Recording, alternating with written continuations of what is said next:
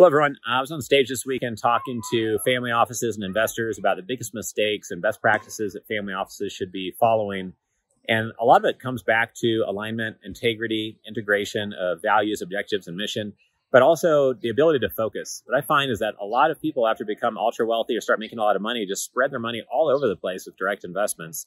When I really think your wealth advisor should be diversifying your wealth to a high degree with real estate, unless you made your money in that space.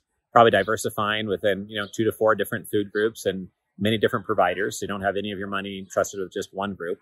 And then within your direct investment area of operating businesses, really focus on just 1 or 2 niches. And I believe in this so much that we're doing this ourselves. Unless it's a investment into an investor club related asset in our core business, then we're really only investing into medical practices and dental practices, which are a type of medical practice. And that's given us a lot of focus and clarity and ease.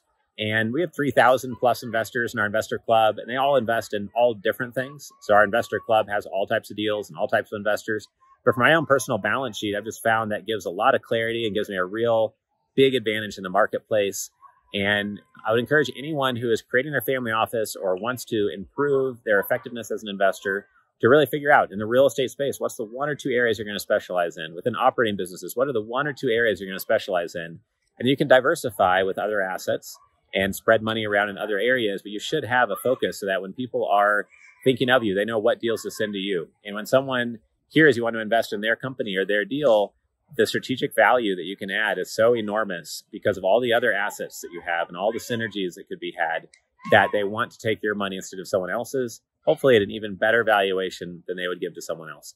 So I hope this tip was helpful. If you want to learn more and come to one of our 15 live investor club events per year, go to familyoffices.com. I hope I see you there so I can shake your hand live. Take care.